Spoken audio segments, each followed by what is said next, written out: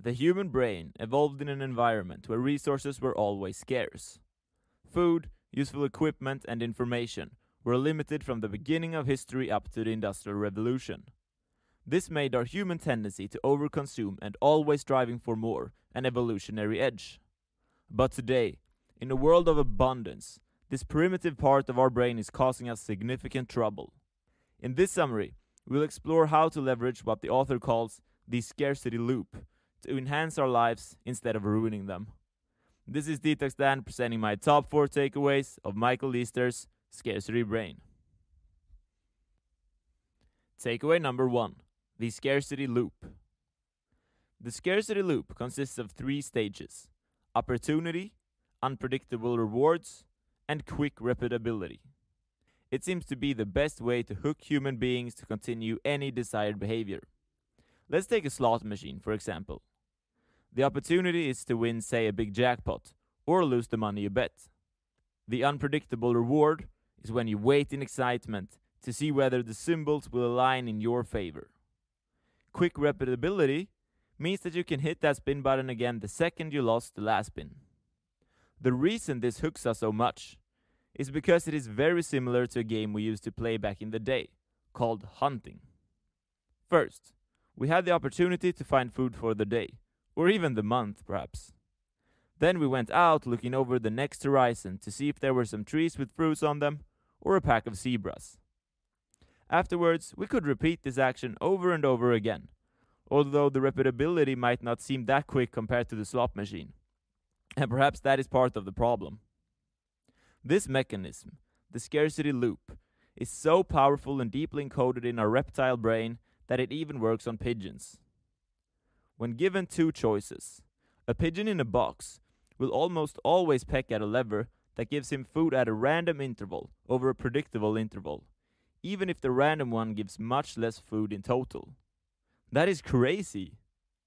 However, I will come back to these pigeons later, as they might teach us the most fundamental way to break out of this addiction as well.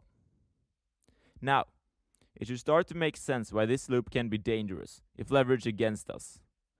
More industries are building their models based on this loop and speeding things up, like one-click buying for shopping and autoplay for Netflix watching. If we are unconscious about this, it will most certainly lead to undesired overconsumption. Let's see if we can use this loop to enhance our lives instead. Takeaway number 2. Breaking the cycle. There are 3 main reasons why someone stuck in the scarcity loop quits a behavior. First, the opportunity could go away. Second, the reward can stop coming. Third, the repetition gets slower. The author, for example, decided to lose some weight, inspired by a healthy tribe he lived with in the jungle. His plan was to eat only 1-ingredient foods. Therefore, he threw all the unhealthy ultra-processed and sugary foods out. The opportunity for snacking went away. There were also no more unpredictable rewards, in the form of satisfying food textures and sugar spikes. He lost 5 pounds in a month. Another more exciting way to leverage this loop is not to break out of it at all, but instead replace the rewards with real-life things that are good for us. A really cool example of this was the phenom Pokemon Go. People hooked to the scarcity loop of gaming were now running around in the forest, excited whether some rare Pokemon might be at the next hill. Opportunity, unpredictable rewards, quick repeatability. The game raked up more than 10 billion miles of walking. Now, let's revisit the degenerate gambling pigeons in the box I mentioned before. Turns out, if you let them live in a really nice pigeon environment instead, with lots of pigeon friends and fun trees to hang out in, they stop pecking at the gambling food lever. They get their stimuli from real life instead, and choose the more rational lever that delivers more food but at a predictable interval. Both animals and humans seems to have a baseline for enough stimuli, and the goal is to hit that threshold through healthy activities. That's the real takeaway here. Structuring your life in a way that is fulfilling enough that these short-term dopamine spikes from swiping, shopping, etc. don't do much for you anymore. Takeaway number 3. Ora et labora. Michael went to a Benedict cloister to come face to face with a group of people who seemed to have nailed this enough concept. Although modern research suggests that we are getting unhappier with each generation, these monks were completely content with life. They believed you should have enough to meet your own needs, but nothing in excess. It goes for food, possessions, influence, and so on.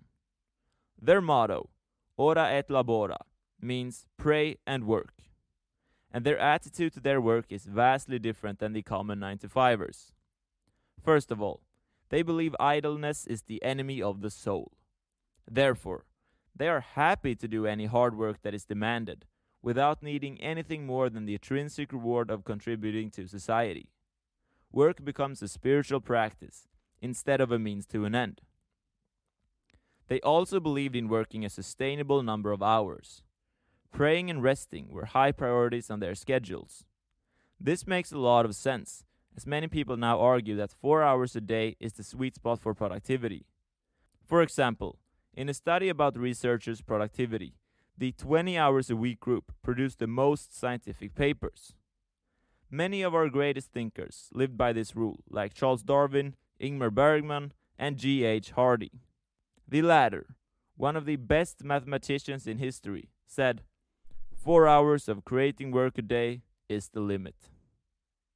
This chapter inspired me greatly and awoke a forgotten dimension in my own grind. I now, at least temporarily, view it as my obligation to the universe to sit down and produce work at the best of my ability for a healthy number of hours each day. And I can feel how getting into flow states also has a spiritual element. Takeaway number 4. Information.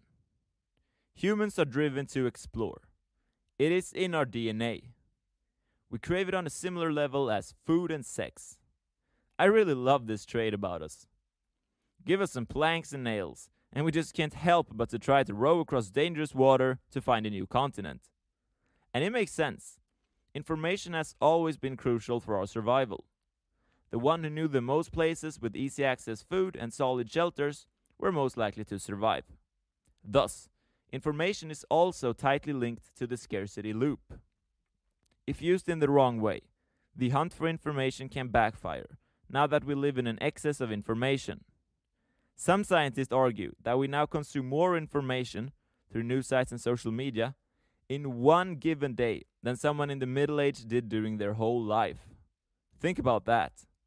The big issue with information is that more dramatic and negative news capture our attention better. This leads to a negativity bias in the news and gives us a skewed view of the world.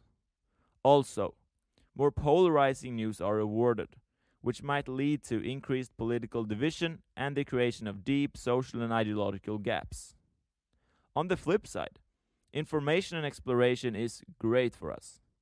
Research shows, for example, that toddlers who are allowed to explore the world develop their brains faster and build stronger immune systems. It also shows that anyone can increase their creativity and concentration by walking while paying open attention to the world around them. And of course, information can also be very useful, as good advice might increase the quality of your life, which I hope this video did. If so, make sure to hit that subscribe button, and I will see you in the next video.